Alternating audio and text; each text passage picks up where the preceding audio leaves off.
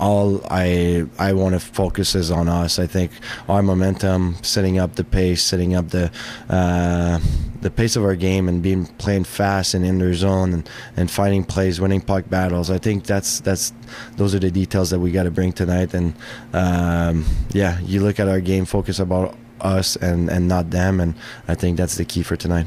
We haven't generated at the rate, that we would like to all year, but the last couple of games, obviously, when you take a look at it, defensively, all of the focus goes to the mistakes that you make defensively. But in reality, we've defended very well, defended hard. We haven't given up very much at all. But if you don't score 5-on-5, it puts a lot of pressure and a lot of stress on the other areas of your game. So, no, for us, it's the complete game, in terms of what we're doing offensively, and that includes what we generate off the rush, off a transition, off of exits. It also, includes what we're doing in the offensive zone.